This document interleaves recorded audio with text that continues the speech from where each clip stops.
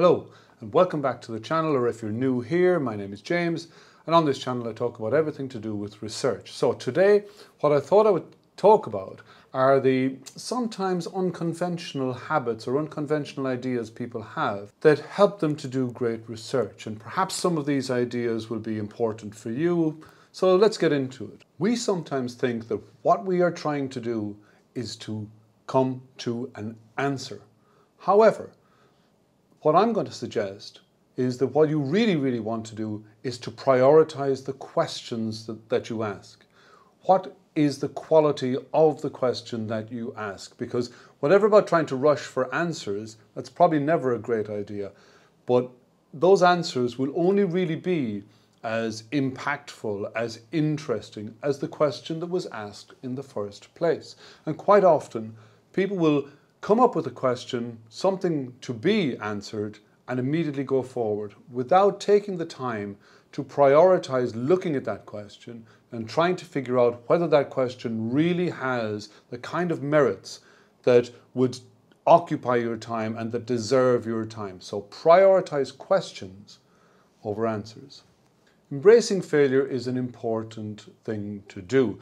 Not everybody likes it, but if that experiment goes wrong, or if some data that you've analysed didn't come back with the result that you wanted, well, you can consider that to be a failure, or you can take this as an opportunity to learn something from that. Why did it fail? What can I learn about it? Rather than sort of avoiding failure, rather than taking that failure and not really looking at it and examining it. Embracing failure can be one of those unconventional habits that really help you out and help you to understand what you're doing.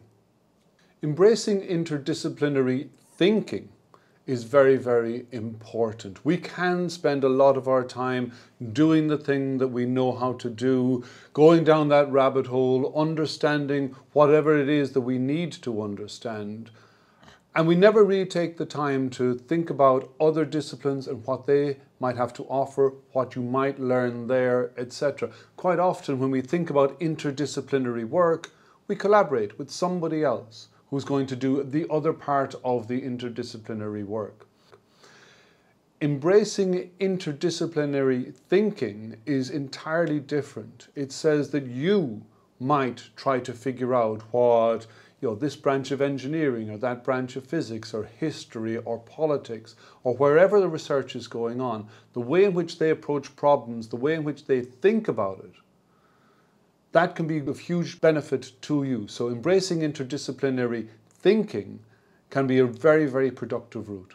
You know how we never like criticism? We really don't. It sort of annoys us when somebody comes along and says, do you know something? You weren't very good at that thing that perhaps you yourself thought you were good at. You can't run from that. You can't avoid it. And not just that, but it can be a kind of superpower for you if you embrace the criticism that other people have. Ask for it. Somebody said to me one time that when you give a talk, you sit down after the talk and all your friends are there and they say, oh, well done. That was really great. That was really great. Leave it an hour. Then come up to them and say, can you tell me 3 things that I should have done better? And then they come along and they say, oh yeah, your second slide, well, you could have done that better, or this and this and this. So embracing criticism, looking for it, that's a really positive mindset to have. And I know none of us particularly like when we get criticism, but I think embracing it is a better way to do things. For many years I've thought that what really distinguished great researchers was their ability to start with a very vague idea, a lot of uncertainty. And rather than sort of say, I don't like this uncertainty, I want certainty, that those researchers work with it. They try to mold that uncertainty to see what idea comes out from within it. And if they're able to do that, then quite often they will find unusual connections. They will find some idea within that uncertainty that leads them on to formulate a really great question and then hopefully down the line to formulate a great answer.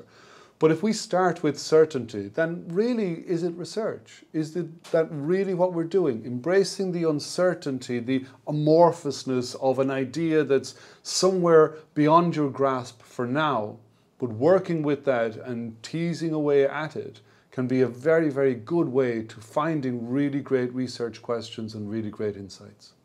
I know that we live in a world where competition for resources, for grant funding, for studentships and students and postdoctoral fellowships and so on, that creates a kind of atmosphere where we naturally begin to think that competition is the status quo, that competition is the way to do things. But it's not. It really isn't. If you want to get somewhere faster, if you want to do something more insightful, then the most common way to do that is by collaborating with people who have a slightly or maybe a very different skill set to you, have different knowledge and so on. Competing all the time really is exhausting, it's probably counterproductive, and it's more likely to result in slower progress than if you go out and tell people, hey, I want to collaborate, and you persist with this collaboration mindset. I guarantee you it's going to be faster, better than if you were competing and being competitive all the time. This is an old chestnut, of course. Keep it simple, stupid. Research tends to get very complicated and complex, and quite often you'll meet researchers that love to tell you about how complicated their work is and how really you might not understand it because it's so complicated. And this might lead you to think, well, I've got to do complicated stuff. No, keep it simple. Simplicity is easy to understand. Simplicity is easy to explain. If you've got a really good idea, then you should be able to formulate that idea in 12 words or fewer and tell people about it in that way. If you feel you can't, then maybe you haven't gotten to the heart of the problem or the question that you're trying to answer. So keep it simple. It will get complicated enough on its own, and that simplicity really can be the thing that helps you understand what you're doing. Questioning established norms can sort of take two different forms. One form is not terribly good. These are the quacks, and these are the conspiracy theorists and so on, who sort of won't believe that gravity exists if you tell them. That's not what we're talking about. Intelligent, informed questioning of established norms is a very, very positive thing to do. If the established norms stand up to scrutiny, then that's fine, but there may be gaps in knowledge. More often than not, as time goes on, as technology improves or as data improves and so on, those established norms can sometimes fall down in the light of new data. So it's an important thing to do, to question everything. Rather famously, Bill Gates has said that for 1 week every year he goes on a personal retreat. He has quiet time. Time to reflect, time to read, time to generate new ideas, time to figure out if he's going in the right direction. And this is a very, very positive thing for all of us to do.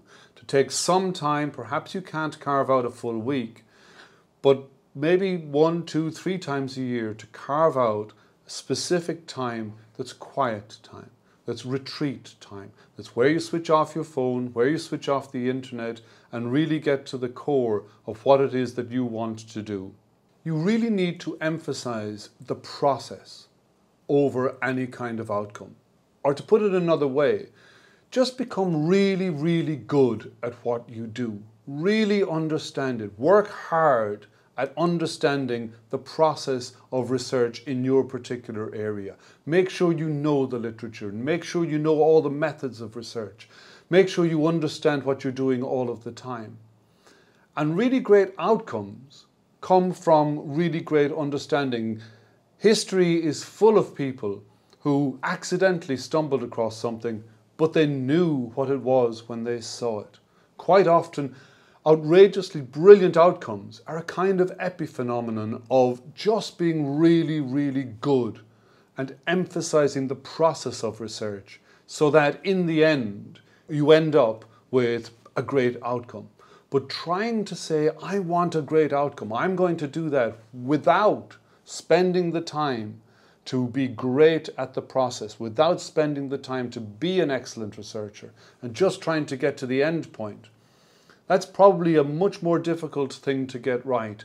And history tells us that great research outcomes have come from people who themselves were great researchers and really understood the process. I hope you've enjoyed this video. I hope it's been useful for you. If so, perhaps you could give this video a thumbs up, and maybe you could subscribe to this channel because it would really help me to make more of these videos. Thank you.